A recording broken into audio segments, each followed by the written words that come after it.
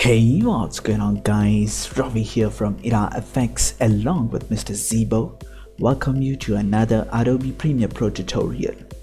So in this video we'll be learning to make this teleport effect in a very easy way. So without any delay, let's get started. Alright, so let us first divide this tutorial into 3 steps. Step 1, shooting the scene. Step 2, splitting the shots. And step 3, adding effects elements. So in the first step, all you have to do is shoot a video something like this.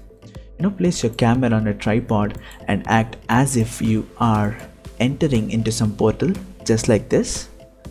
Okay. And then move a couple of steps forward and act as if you're jumping out of the portal like this. Let me repeat this. You simply have to make sure that you're jumping into a portal, walk a couple of steps forward and then act as if you're jumping out. Make sure that you place this video, you place your camera on the tripod. Also make sure you have a clean plate of the background that we'll be using for our effect. So we are done with step number 1. So in step number 2, all you have to do is simply drag this video on the right side panel here so that a sequence is created. So now you have a video here. So all you have to do is, as soon as you jump into the air, you'll have to cut your video here. So I'll click on this razor tool here and cut this video at this point. And I'll then move a couple of frames forward, a couple of seconds forward until your character jumps like this, and cut the video at the point where your character is landing and delete the footage that is in between. Alright, so the next thing that you'll have to do is select both your videos and move them to the top, just so that we have a layer beneath this, and simply drag the clean plate of the background just under your video like this. Now what you have to do is simply move the second video closer to the first video in such a way that there's a 1 second gap between. So if I start playing the video, this is how it's gonna look like. The character jumps like this and then lands at this point, just like this. Perfect. So we're done with step number 2. So in the third step, you'll have to add some effects elements. As soon as you jump at this point, we'll have to create some portal kind of effect. So in order to do that, I have a video in my project. Let me show this to you. So this is a shockwave element. And if I start playing this is how it's gonna look like. So there's this shockwave element that I downloaded from the web. You can use any shockwave element. I'll add this project file just so that you can download it if you don't have any shockwave stock footage. So simply drag this shockwave effect onto our video on the top of our all videos, just like this. Okay, you can see that the shockwave is a bit slow. So I'll right click on this video. Let me just turn this,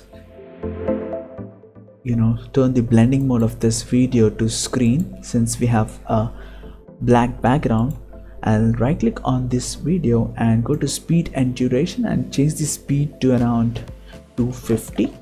Okay, so this is how it's gonna look like after speeding up. So let me just adjust this position in such a way that it looks quite natural. So I'll move the position of the shockwave footage like this and scale this up a bit.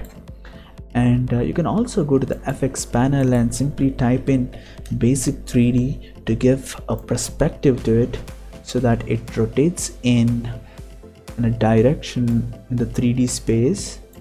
So I'll change the swivel value to 35, just so that it has some angle similar to the way the character is. So So the next thing that we'll have to do is adjust the position of the shockwave in such a way that it appears as soon as the character is jumping. Let me change the position just like this. So if I start playing the video, no, this is not right. So this has to start at this point.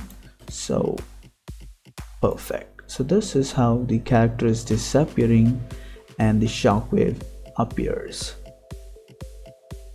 So in order to have a cool looking sci-fi kind of effect, it all depends on your choice. So in order to have a good a good color to our shockwave, simply go to the effects panel and type in tint and drag this tint effect onto our video just like this, and you can change the value the color to some purple colors just so that it will get some sci-fi look. You can also add an effect called color balance. So I'll drag this color balance in the color correction folder and also tweak the highlight, red and green values in such a way that it all depends on how you tweak the values here depending on your shot. So you can tweak these values just so that it will have some glow to it. So I want the same thing to happen as soon as my character lands at this point. So in order to do that, I'll click on this video here and hold Alt on my keyboard and drag this to the top just so that it gets duplicated. I'll select this duplicated video and move it to the position where the character is landing. So I'll move the position value to the left and also adjust the position properly. So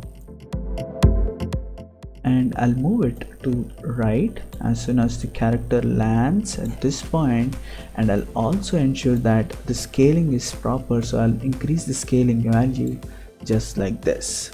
So now if I start playing the video, this is how it's gonna look like. Perfect.